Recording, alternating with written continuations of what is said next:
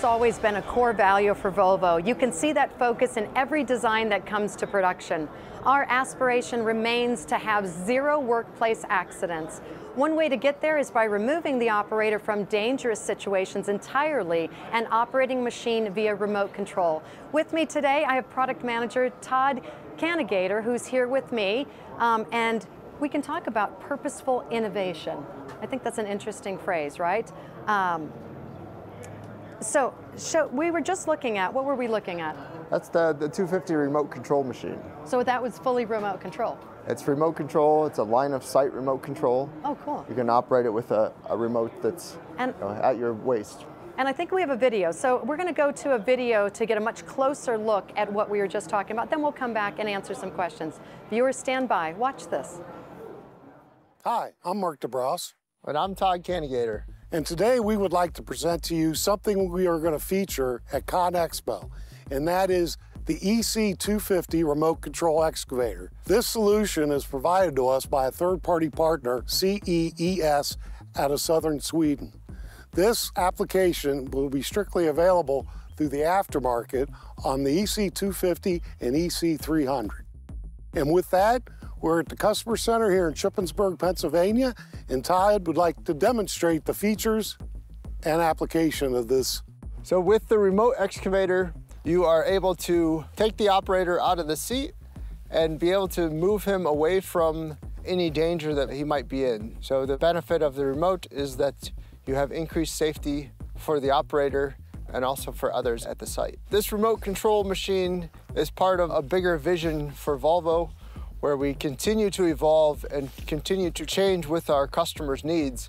And that will include tele-remote operation in the future, also autonomous, semi-autonomous, which is already have some of those now. So you can operate most of the functions of the machine with this remote. Of course, all the main functions can definitely be operated with the remote, and I will go through those in a little bit. So with the remote, you have the ability to turn on and off work lights. Both the front lights, work lights, and also the rear work lights. You also have the ability to turn on and off the rotating beacon. And you can start and stop the machine. You can start the engine. Once you've started the engine, you can adjust the throttle. And then you can obviously operate the machine with boom up, boom down, bucket curl in, bucket curl out, arm in, and also swing. You also have the ability to move the machine both forwards, backwards, also to turn right or to turn left. And if this machine has a rotating grapple on it, like the machine does at ConExpo, you would have the ability to rotate that grapple and also to open and close that grapple. So next to the rotating beacon, you'll notice a different light tower that's not on our normal Volvo excavators. That is specifically for the remote control, and it gives somebody from the ground the ability to see the status of the machine and what this says the remote control is with the machine. The bottom light indicates that the machine is ready to accept a signal from the remote. The flashing green light at the top indicates that the remote is connected to the machine. And then there's also an amber and a red light on that light tower that reflects machine possible error codes. With the remote control, one of the key features is the ability to keep the operator in a safe position. One example of that is in the demolition application. If the machine is in a position where they're going to be pulling down a wall and potentially it could fall towards the machine, this remote gives the operator the ability to operate that machine from a line of sight of up to 100 meters, or about 100 yards, and stay in a safe position.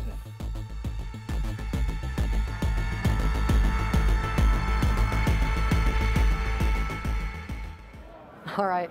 So I can't help but think when I saw that video of kids playing with remote control cars, right? We were just talking about. But I know that Volvo remote control addresses some very important issues, primarily safety, right? Can we talk a little bit more about that, how that came to be? Yeah, with the remote control, you can take the operator and move them out of the cab into a more safe. Which we saw in that video, right? So he's standing outside. Exactly. So some applications like demolition, you might be doing the demolition work, but then when there's a situation where maybe the operator might feel like something might fall on them or go into a building that's unsafe to be in, you could use the remote control to be able to still complete the task and keep that operator's safety. Now, I'm sure that operators are thinking, is this going to replace my job, right? I mean, audiences, that was my first thought too. I wonder what the threat is to them. Is that the case? That's not really the case. They have to. They still have to operate it, and the machine can be operated both with the remote control and also the way it would normally be operated with an operator in the cab. So technically, what it does is it allows an operator to continue to operate it the normal way, but when it's a safety issue, they can actually be outside the cab, so it's actually better. Exactly, yeah. And also, like, you might have, we talked about demolition, but maybe there is the situation where you're working with hazardous materials. And you don't want to be that close. You don't want that operator to be within, within a certain zone or within a certain area of where they're stirring up hazardous materials. So then you can keep them out of the way and keep them in a safe position. I hadn't considered that. That's so true. Now, operators, so let's grab some questions from the chat. For gearheads in our audience, right? Let's go a little more in depth on the technology and how that works. So what the remote control does is it more or less intercepts the signal from the joysticks and the controls in the cab, and then uses the remote control to provide the same signal. That's what we're seeing. To the machine, exactly. What you're watching here is live here at ConExpo. They're operating the grapple and moving the machine around with the remote control. So he's doing all of this with the remote control? Exactly. That's what we're watching. You can see the video there, there's nobody in the cab. Wow. And there's the remote control. Yep, Look exactly. So a lot of times we do get questions about the range of the remote control. Exactly. So the remote control, it's good for about 100 yards. It is a line of sight remote control. That means you need to be able to see what you're doing. You need to be able to see the machine and see what you're doing. Which is also additional safety feature too, because you don't want to be running the remote control in some other box somewhere else and not being able to see what's actually going on. Exactly, So you're basically standing around it. Now the remote control here in the booth, what's the most common questions that you've heard people say when they've seen this? Have people seen this before? A lot of people have not seen this before. Not in person, right? Yeah. A lot of questions we get was, oh, I didn't know you have it. I guess that's more of a comment. But then a lot of questions are, what's the reason why? The situations we just talked about. And it's surprising how many people, oh, I hadn't thought of that. I hadn't thought of that, right. Exactly. And then they start to see, you can see their mind thinking about, oh, I could use this to do more jobs. More jobs, exactly, once I'm used to it. So how long does it take to get acclimated to the remote controls? Pretty quick, really. So we delivered the first one to a demolition customer last month. And it was at the NDA, which is a demolition show, and they have an active, one day it's an active show where operators can get in and operate the machines. Try it out for themselves. And they had the customer who bought it, they actually had one of their operators who had never operated the remote control before, but he had operated remote controls on different types of equipment. And within 5 minutes, he was taking concrete, he was pulverizing it, separating the rebar out, and he was doing it very, very efficiently. Wow. Oh, well, there we go. So what are we seeing here on the screen right now? That's the remote control, that's the actual... Exactly, that's the actual remote control that the operator would stand with.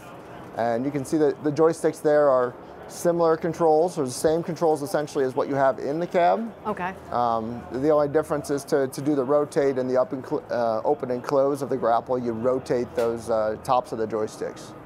And then you also have full control of the tracks, independent tracks, and also straight travel, so it travels in a straight line. So it would be familiar to someone who's already used to operating it, correct? Yep, exactly. How cool.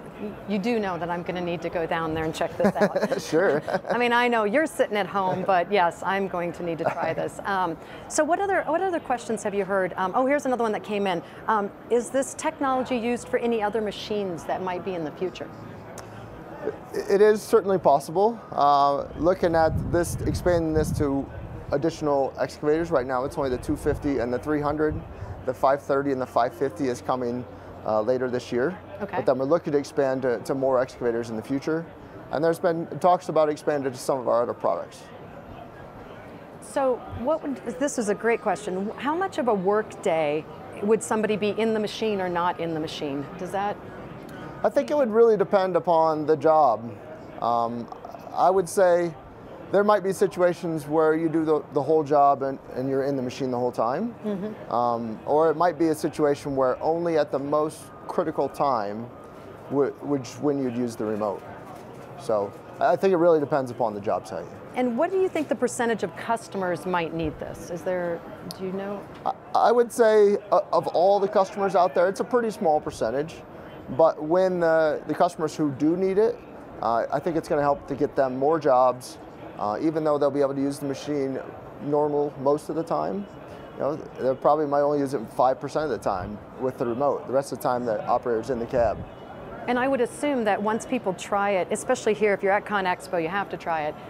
You can probably see that where those applications might come in. Yeah. Besides the safety issue or hazardous materials, those kind of things, I would assume. Because standing outside sometimes is not the most optimal, right? So any other questions that you can think of or any other specifics about this that might be of interest to people who might not be at the show this week? Sometimes you talked about the familiarity of the controls. Yep. and how hard is it to get used to it. The other thing, I think when we first got it and we first started using it at our customer center in Pennsylvania, one thing that was surprising was how comfortable the remote actually is to wear. It's not like it's hanging off your waist. I don't know if you noticed there was a shoulder strap that really helps to take the weight off of your back and not, you know, it's really pretty comfortable. I love it. It's so forward thinking when you think about it. It's like all the things that you could do. So it's like kids playing with their toys when they're smaller and now they got to be adults and they've created all these things and now they've had more stuff. So we've come a long way since those remote control cars, right? So the EC250E with remote control is actually here at Con Expo live in our premier operating arena. If you share our enthusiasm for safe operating and think the remote control setup you saw is a fit, please scroll down, click the Let's Connect button and speak to your Volvo product expert or a local dealer and try it out for yourself.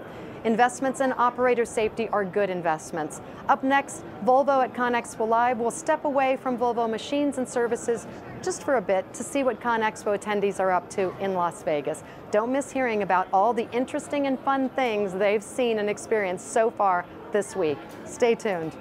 Watch this.